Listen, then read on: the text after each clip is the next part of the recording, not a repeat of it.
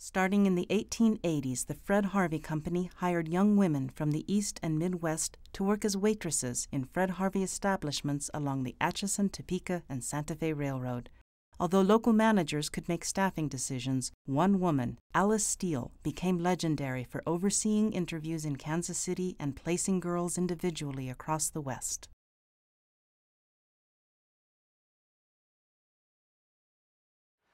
If you walked in with a lot of makeup and painted fingernails, chewing gum, that was a pet phobia of hers, you might just well forget it because you just didn't do those things. They expect you to be a lady and you better act like one or you were in trouble. When I was interviewed in Kansas City, she interviewed 9 girls that day, but she tired 2.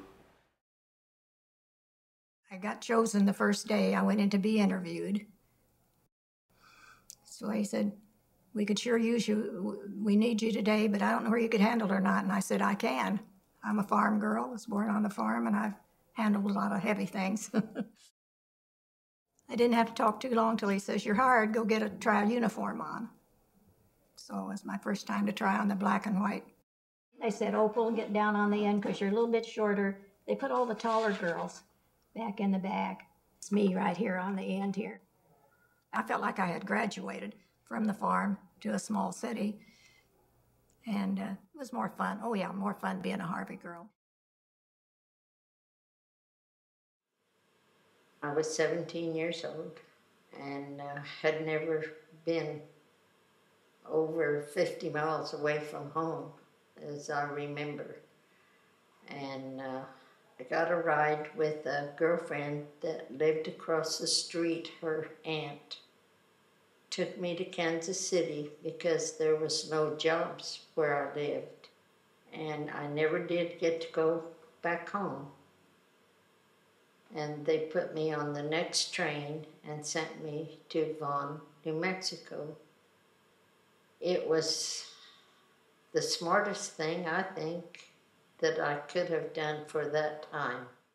I love New Mexico, and I did from the beginning, and I still do.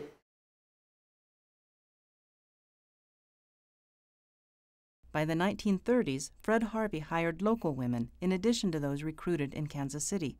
The company also opened the doors to Hispanic and Native American hires in positions previously staffed solely by young Anglo women. I was a Harvey girl from 1939 to 1945. The Alvarado Hotel was one of the exclusive hotels in town, and me going in there was an experience and something that I learned to do a lot of things that I would have never learned before. I enjoy the people that went there.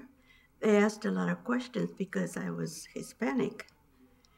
The dark hair, the dark eyes, and most of the women that worked there were fair blue eyes. So I was kind of an attraction. They asked what nationality was I, how come I could speak Spanish and English, and I guess that interests them. And it interests me too, because I was talking to people that they were wealthy people. And at first I was nervous about it, but I learned to just keep on going.